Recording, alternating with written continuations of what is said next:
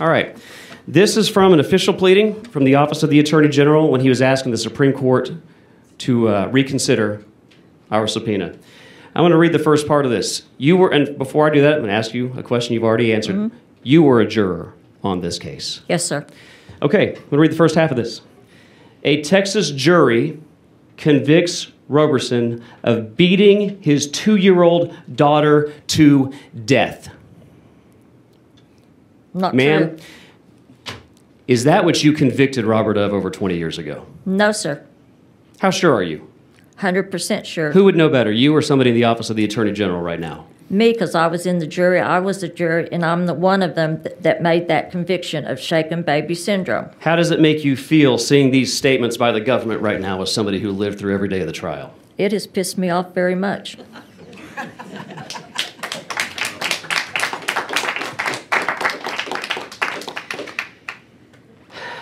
I'm going to wrap up now because I'm certain my colleagues have questions. And also, too, it has pissed me off about our prosecutors in Anderson County because I heard they testified that this is what it was.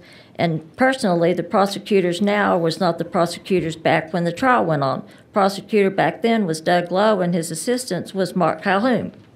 So how do they even know what went on?